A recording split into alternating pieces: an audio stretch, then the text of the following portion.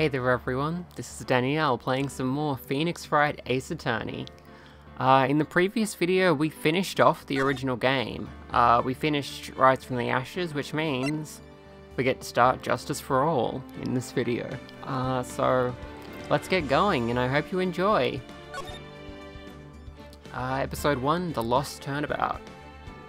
It's got a nice picture of Phoenix there and a certain cutie pie in the background there, whom we shall be meeting shortly. Let's go.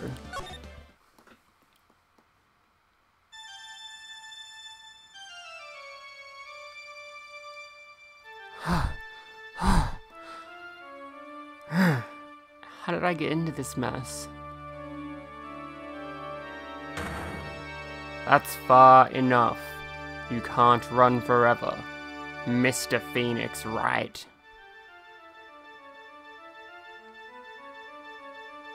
What? What have I done wrong? I cannot allow you to go on like this. Huh? But I'm just a simple defense attorney. Silence. You are no longer worthy of your title.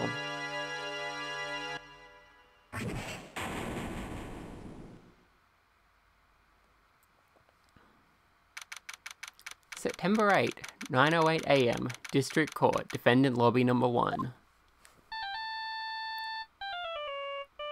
Yeah, that was a dream sequence. This game starts out weird. What a nightmare.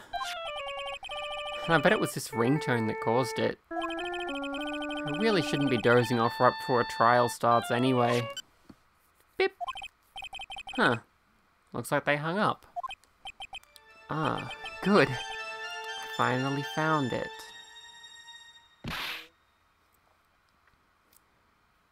Talk about a close call. I hate to do this to you, but it's nothing personal, Mr. Attorney. Maybe I should have given him a different voice. Anyway, that was the murderer. Obviously.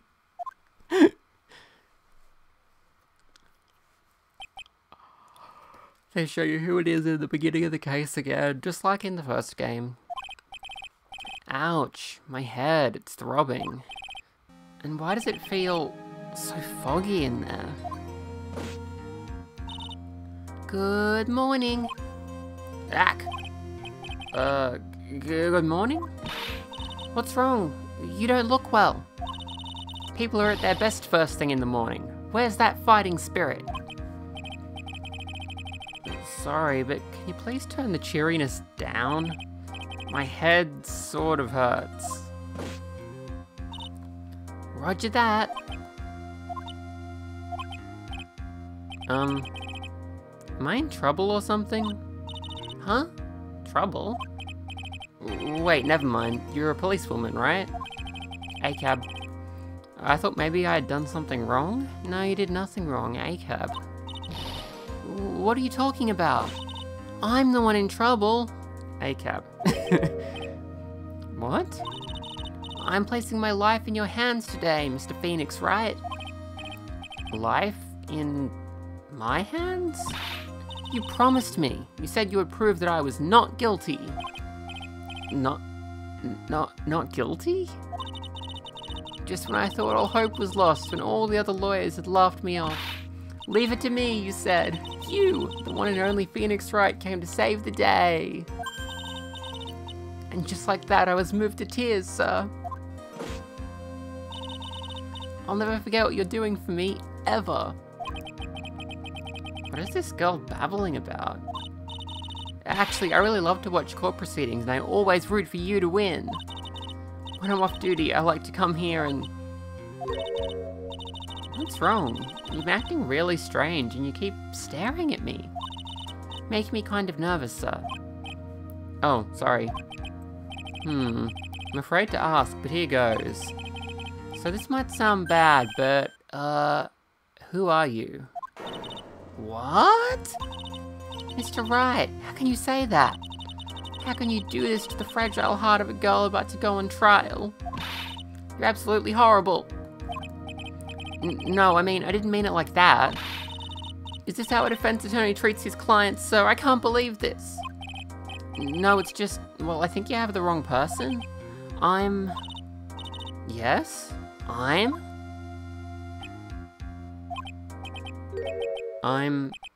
Who am I? Why am I drawing a blank? The trial will begin shortly. Will the defendant and her lawyer please proceed to the courtroom immediately? The trial's about to start. I'm counting on you in there, okay? So this is how they handle doing another tutorial case. They just gave Phoenix amnesia, so that people have to explain to him how the court works. Let's see, I must have amnesia. Let's see, what can I piece together? From the sound of things, it's probably safe to say that I'm a defense attorney. And that girl, I said I'd prove her not guilty. I can't believe I made such an irresponsible promise. Ugh, someone please. Tell me this is just a bad dream. Why do I get the feeling this is one dream I won't be waking up from? September 8, 10 AM, District Court, Courtroom Number 2.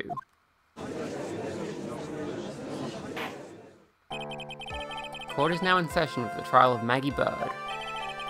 Prosecution is ready, Your Honor. What is it, Mr. Wright? Are you talking to me? Do you see any other defense attorneys here? I guess not. Now then, are you ready?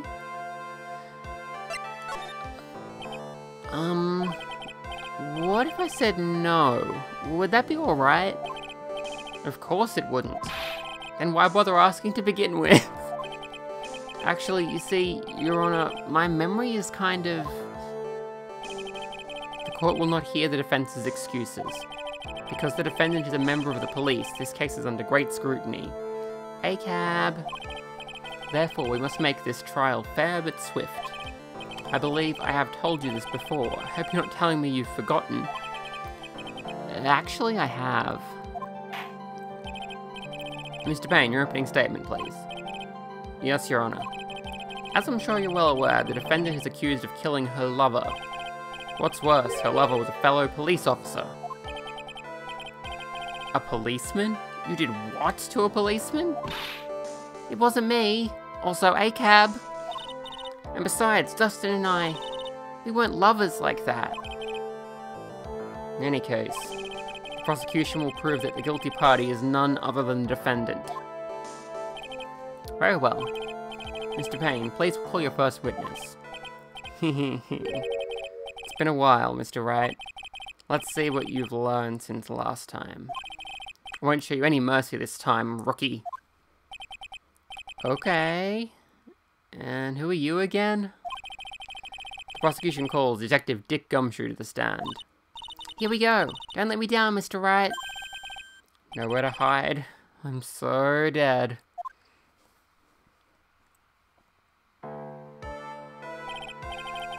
Witness, please state your name and occupation. My name is Dick Gumshoe, sir. I'm the detective in charge of homicides down at the precinct, sir.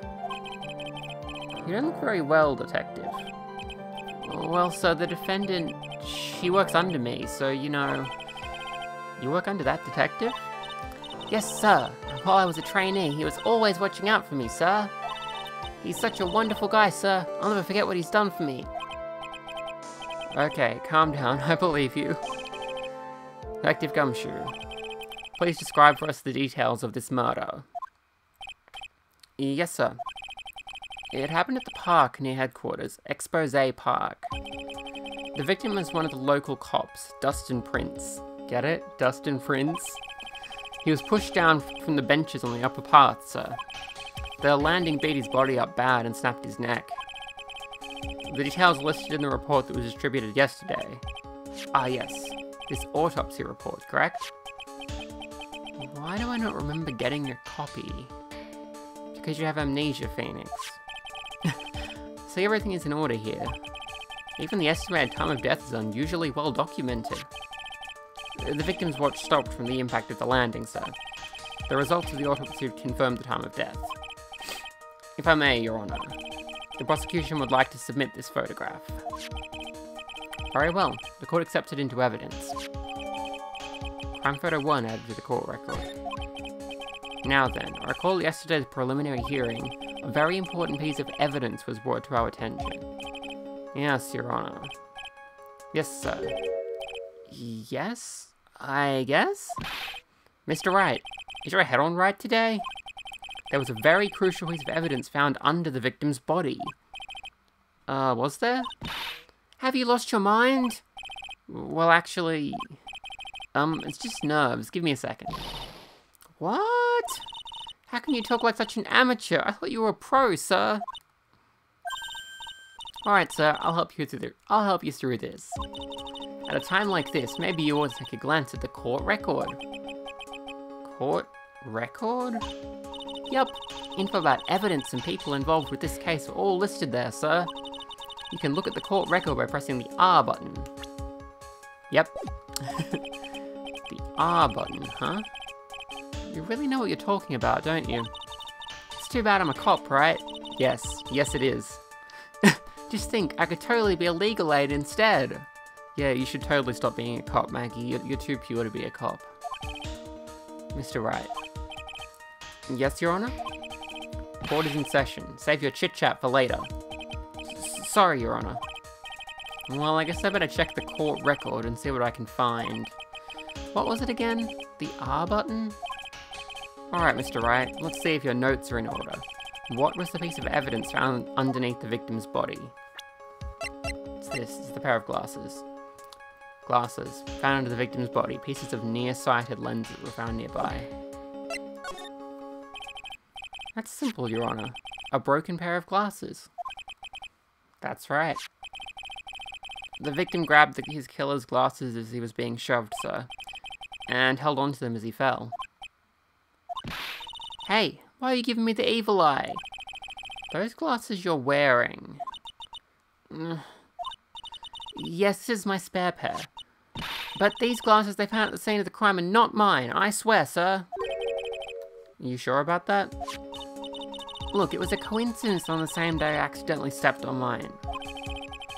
A coincidence, she says.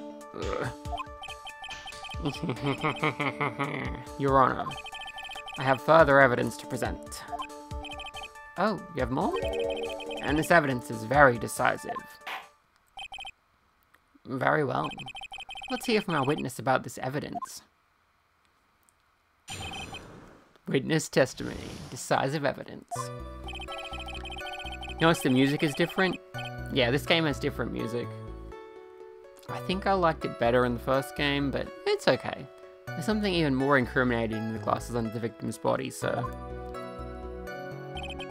During his date, the victim was pushed from the bench area, but he managed to write the culprit's name on the ground where he landed.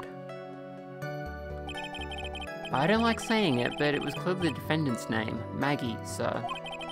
With this piece of evidence and the glasses, it's hard not to say she's the culprit. This is a picture of the writing, Your Honor. Why, this is... Yes, I can see her name is clearly written here. Prosecution would like to submit this picture. Understood. The court accepts it into evidence.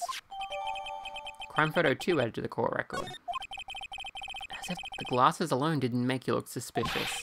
The victim even wrote your name clear as day on the ground.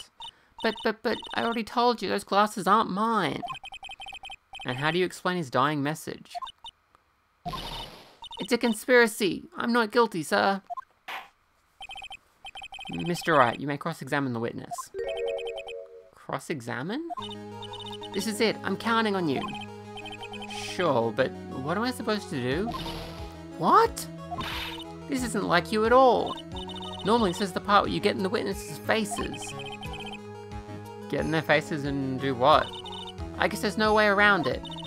Okay, I'm gonna lend you a hand. The prosecution's witnesses all hide things from the court, which means they lie from time to time. Lie? But isn't that detective your superior? Well, even if they don't mean to lie, sometimes people just remember things wrong. Like that detective. He does sort of look like a scatterbrain. It doesn't matter. Either way, it's bad for us, sir. That's why when you question witnesses, you have to find and expose their lies. Mr. Wright, cross-examination, please. Yes, Your Honor. Talk about trial by fire. Here goes nothing. As long as I can expose the lies, we should be alright. Okay, so the problem here is that the name written on the ground is not the defendant's name, because the defendant's name is Maggey, Maggie. This does raise certain questions, because nobody is saying how they're spelling the name, which is weird. Also, in this game, and in the following game, you can actually present profiles as evidence, as well as presenting actual, like, evidence as evidence, which is a new feature. It's kind of cool. It doesn't come up that much, but, you know, it's cool.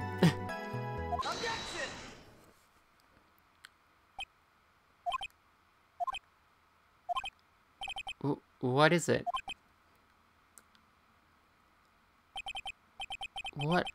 What's come over me? Without thinking, I just blurted out objection. And I yelled at the top of my lungs, finger outstretched, ready to take on my opponent. What a rush. Detective Gumshoe. You talking to me, pal? Please state the defendant's name for me. What are you trying to prove with this futile exercise, Mr. Wright? You'll see. This is a very crucial line of questioning. Actually, Mr. Payne, you can answer. The defendant's name, if you please. Where is this ridiculous question coming from? The defendant's name is Maggie Bird. I think someone needs to check the court record. What? It says right here that it's Maggie Bird. Ah! See, this is the weird thing. Nobody is spelling what they're saying. It looks like the bird caught the cat napping. Like, and it is pronounced exactly the same way. It is part of the case that Maggie's name is pronounced exactly the same way as it would be if her name was spelt the other way. So, I don't understand how they're doing this. What's going on here? I have no idea either, sir. As you can see, the victim did indeed leave a name, Maggie. However, the defendant's name is actually spelled Maggie. How would they do it? This is a blatant contradiction of facts. Oh, how about that? I hadn't even noticed. But maybe the victim didn't know how to spell her name correctly. May I remind you that it was you who said the defendant is accused of killing her lover? If they were truly lovers, it would be impossible for him to not have known her name. No! This is very true. Mr. Payne. Yes, Your Honor? Are you absolutely certain that the defendant and the victim, Dustin Prince, were in fact lovers? Yes, I am quite certain, Your Honor. They were a well-known couple in the police force. Detective Gumshoe, please testify for the court the relationship between the victim and the defendant. Yes, sir. Dustin and Maggie. Officer Prince and Officer Bird have been going out for about half a year. It sounded like they were even talking about marriage. The day of the incident just happened to be the victim's birthday, so Officer Bird had gotten Officer Prince a present. It was something she had bought over 2 months ago. I should know, because she came to me to ask what she should get for him. Oh, those two sound like they were close. Nevertheless, tragedy struck. Yes, I see. You may cross-examine the witness, Mr. Wright. Dustin and Maggie cross-examination. Okay, so what the present is actually quite important. So, we're gonna try to press and find out what it is. Over 2 months ago? Yep, she's a very considerate woman, pal. So, what was this birthday present? She got him a glove.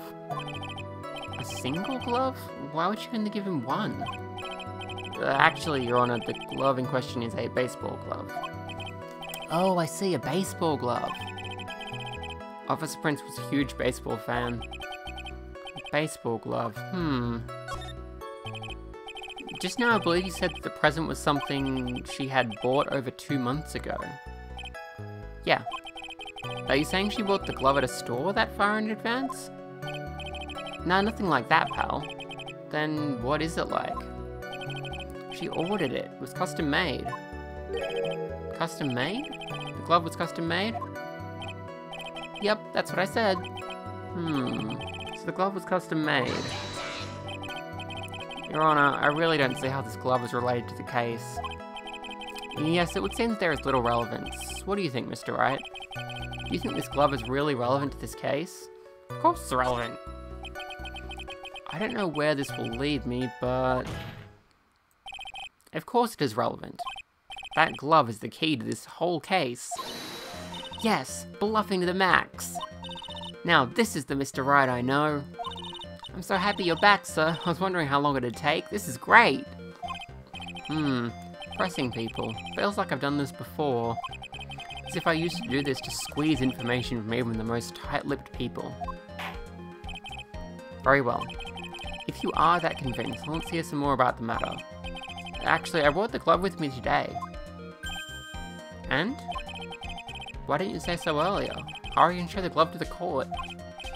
Well, I didn't think it had anything to do with this case. Anyway, this is it, sir. It's, rather yellow, isn't it? Baseball glove added to the court record. Officer Prince really liked the color yellow. And that's why you had to special order it? Yup, that's right. That and one other reason. I think this court has heard enough. It is clear that the victim and the defendant were involved with each other. Yes, that's correct, Your Honor. Now, if that is true, it brings up an important question. Was the name Maggie really written by the victim? I see your point, Your Honor. Detective Gumshoe, please tell the court a little more about the name on the ground. Yes, sir.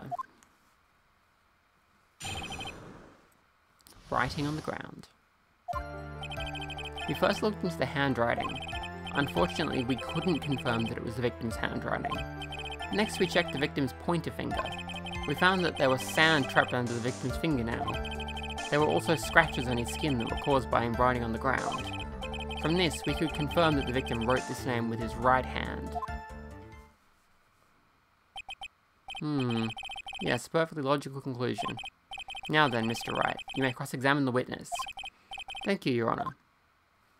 Okay, this one's pretty simple. The glove we just got, if you take a look at the shape of it, you can see that this glove is intended to be worn on the right hand, which means that this glove is for a left-handed person, because that's how baseball gloves work. Which means that Dustin Prince is left-handed, or, was left-handed, which means the fact that he used his right hand doesn't make sense.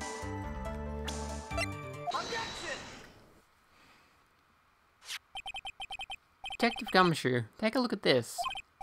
That's the glove, right? Could you tell the court what is special about this glove? What's special? Never really thought about it, but, it's really yellow, and that's about it. Yes, it's really yellow, but that is only one of its qualities. Huh? There's another reason why it's special. And what would that be? It's very simple. This glove is made for a left-handed person. Left-handed? Why, you're absolutely right. This glove is made to be worn on the right hand. That is why it had to be custom made. I've never seen a bright yellow left-hander's glove for sale, have you? Well, no. So, Detective, which hand did the victim use to write the name with again? That's easy. Look, it's obvious from this picture that it was his... Wait a sec. Don't forget that the victim was left-handed. Ah! I object. Overruled. Mr. Wright, I would like to know what your line of reasoning proves. There is only one conclusion that can be drawn. A left-handed person could not have written a message with his right hand. I don't think that's strictly true, but like a left-handed person probably wouldn't write a message with that right hand. Therefore, the person who wrote the name Maggie could not have been the victim. Like, because it's also been misspelled, the two pieces of evidence add up. Order. When you think about it that way, then yes. It is not possible that this name was written by the victim himself. It's possible. I could scroll something out with my left hand if I wanted to. I'm right-handed. Like, I could. It's just not probable because. Oh my god.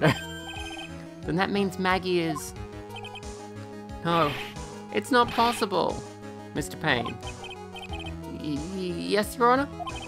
The evidence the prosecution has presented has failed to prove the defendant's guilt. In fact, I believe you have proven her to be innocent.